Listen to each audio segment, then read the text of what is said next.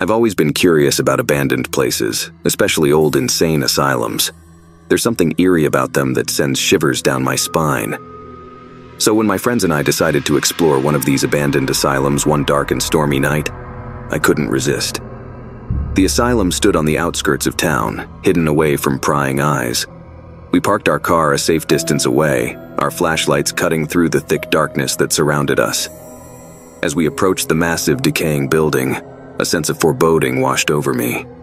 I led the way, pushing open the rusty, creaking doors. Inside, the air was damp and filled with an unsettling silence. Our footsteps echoed through the long, dimly lit hallways, and the faded wallpaper peeled away from the walls like old skin.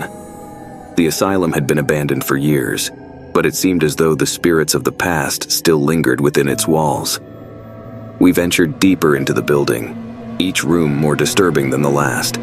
We found old patient records strewn across the floor, telling tales of suffering and despair. As we explored further, we came across a room that sent shivers down my spine.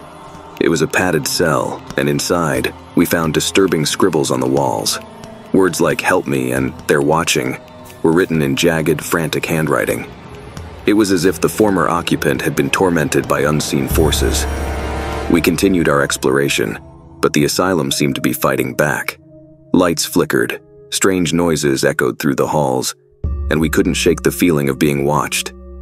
In one room, we stumbled upon a collection of old medical equipment, including a rusty, blood-stained straitjacket. It was a chilling reminder of the horrors that had taken place here.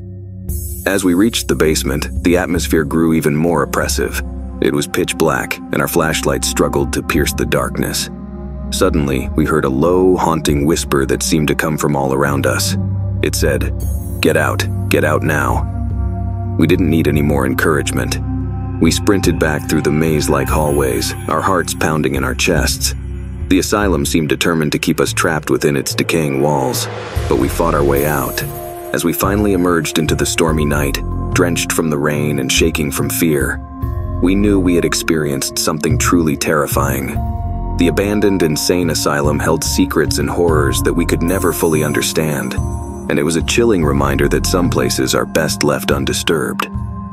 That night, we all agreed never to return to that forsaken place, for we had glimpsed the darkness that dwelled within the abandoned insane asylum, and it was a darkness we would never forget.